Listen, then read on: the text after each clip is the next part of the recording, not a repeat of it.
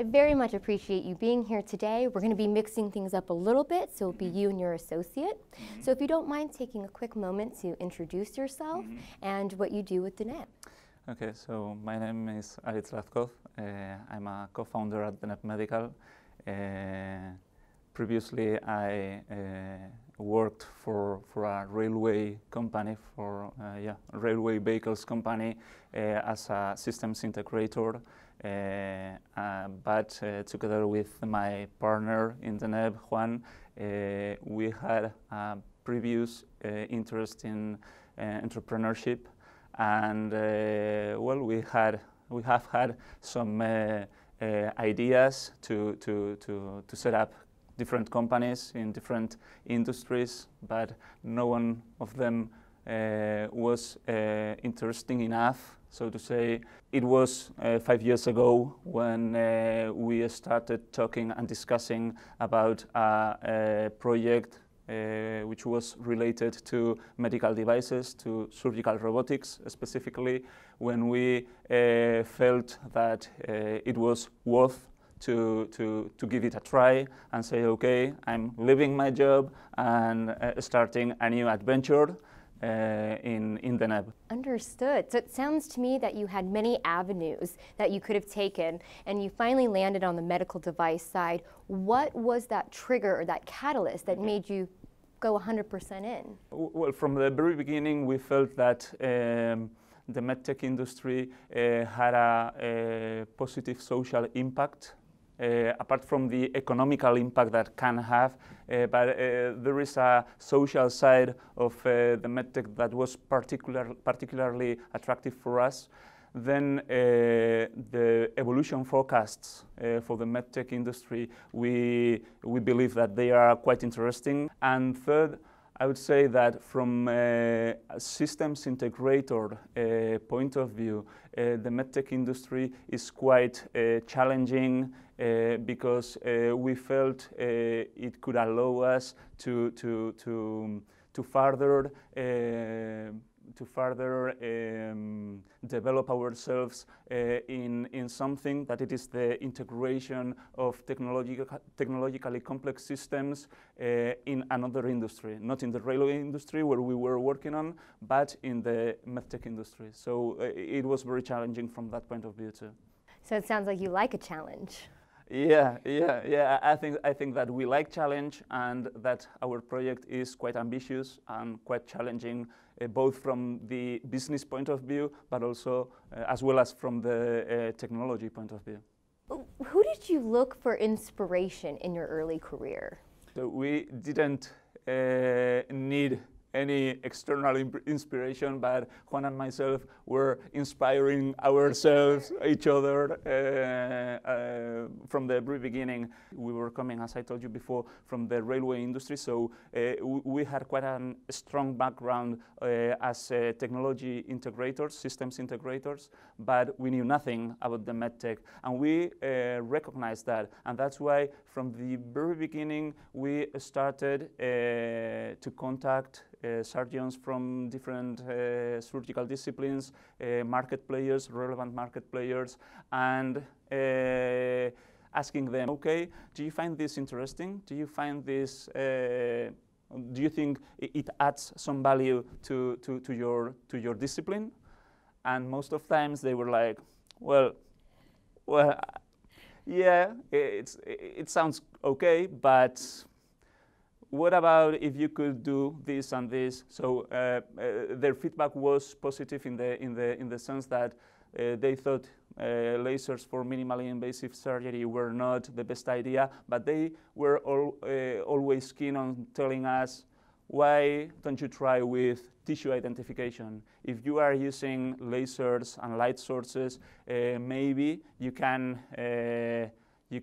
add value by making a tissue differentiating device. And then we went back to our office and said, okay, how could we do that? And that's the inspiration that we have had during the last 5 years, from 2013 till today. And that inspiration came from the surgeons and the MedTech industry players.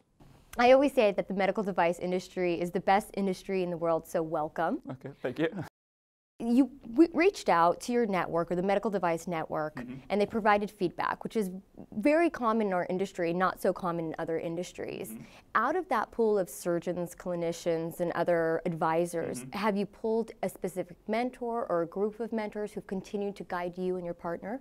So not yet, to be honest, but it is something that it is in our roadmap, and it is one of our objectives for this year. So from the clinical point of view, we need to establish a clinical committee, let's say, so key opinion leaders and the like, who can help us develop the product development phase. We are at this moment in a prototype development test. But once we have the safe and robust prototype at the end of this year, we will start with the product development phase.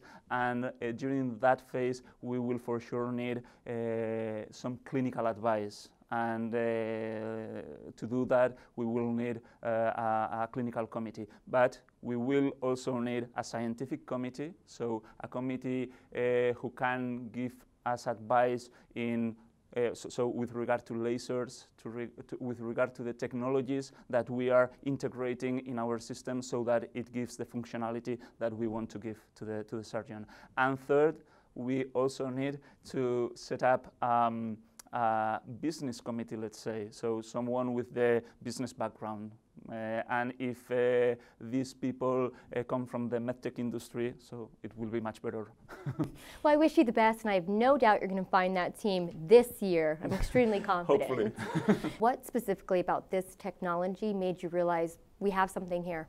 So the story behind is the story of the evolution of an idea into another idea. So the idea is a robotic device for selective tissue ablation. All the technology behind our system is based on light. So lasers or other light sources that we emit to the tissues, and then we analyze so the reflection, the absorption, so different parameters in the interaction between the tissue and the light. And that's how we infer the type of tissue that it is in front of the system. But as I told you before, so it is the story of two guys that wanted to set up a project in the MedTech industry, but knew nothing about this industry. So it's sort of the story of trial by fire. Yeah, absolutely, absolutely. Might be the best way to do it. Fantastic. Well, it was a pleasure getting to know you, and I'm going to take a moment and meet your partner, Juan. So thank you very much for being here. Truly appreciate it. Will you take a moment and introduce yourself and your relationship with Deneb? Sure. I'm Juan Arregui. I'm a co-founder of Deneb Medical, as Aritz said. And as Aritz already told, Aritz and myself do a lot of things in Deneb, especially management issues, keep the team motivated, and try to figure out what the next step will be and where the problems will arise soon enough in order to find a solution for that. Excellent.